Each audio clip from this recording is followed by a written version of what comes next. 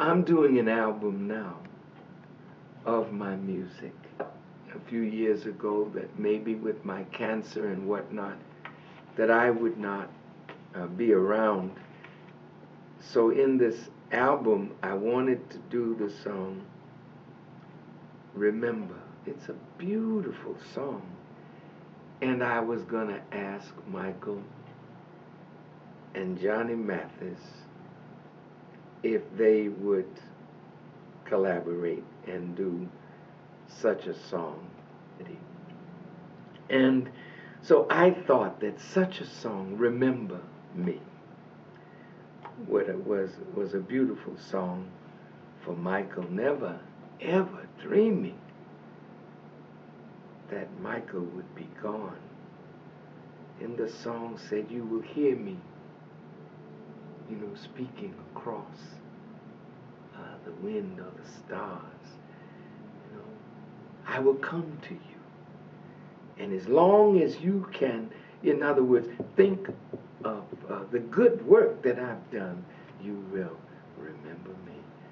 And man, anything that Michael does today, all we can think of are the things that bring him fondly to our remembrance.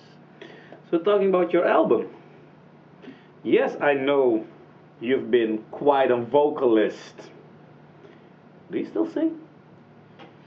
No, I lost my voice. And now, God knew that if I sang, I would never have preached. So he took it.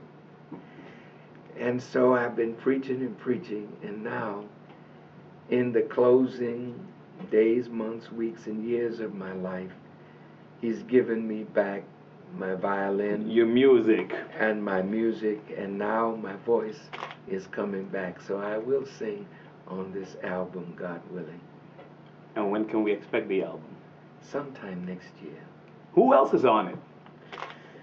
Oh, man. It's an album that has, listen, Muslims, Christians, Jews, Buddhists, agnostics, black, white, Asian. And, it says something that maybe I have not communicated in my words, because my focus has always been to lift black people. But when I almost died from this cancer, and people all over the world prayed for me, there were Jewish people that prayed for me, there were Christians that fasted and had prayer vigils for me, there were Buddhists that chanted for me, there were yoga, there were, oh my Lord. So how could I come out of that experience with just a focus on the suffering of black people when it seems like all humanity is suffering? So the music is universal.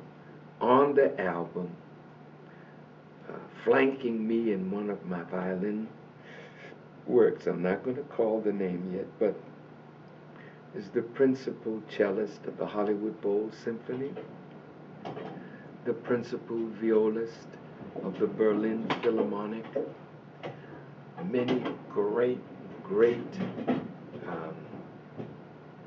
musicians. But I don't know, of course you've probably heard of Denise Williams. Of course. She's on the album. Have you heard of Jimmy Scott? You mean Jill Scott? No, not Jill. Oh.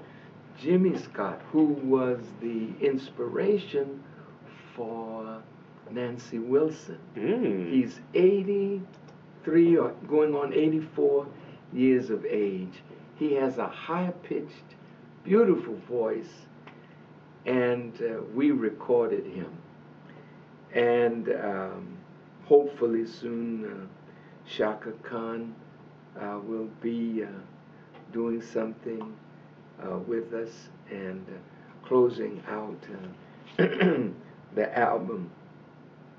They're writing something that may not come out on this album, but in the next one, it's a Motown concerto. Mm.